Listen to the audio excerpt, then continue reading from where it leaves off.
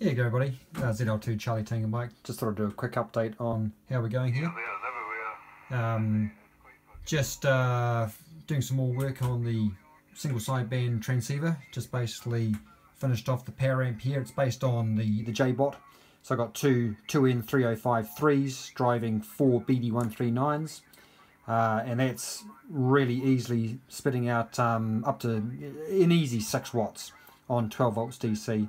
I'm actually considering going to put on one of these. It's a step up buck converter basically, so I'm sort of quite tempted to play around on the power amplifier on these last two stages here. Well, last stage I should say, maybe running it up to, I don't know, maybe 18 to 20 volts and see how we get on. I'll just check the specs on the 139 and then run the rest on 12 volts. But this guy here, I'm down here in Wellington, this guy's booming through. Just had a chat with him before and I was coming through up there on 4 watts. So that's from Wellington to Auckland. I was booming up there on 5x6, which wasn't too bad. So, but yeah, it's working really well. So I think the next steps will probably be to, I don't know actually, I'm going to rearrange it. So at the moment I'm not happy with the power amplifier being so far away from my TR switch. In fact, I'll just make sure I'm not going to transmit over there. I'll just change the frequency a bit.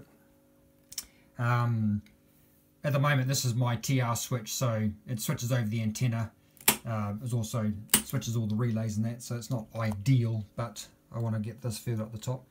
But so far, so good. Working really well. And the display today. That's what it is. The higher the better. Yeah, so anyway, thought I'd just get a quick update on that one.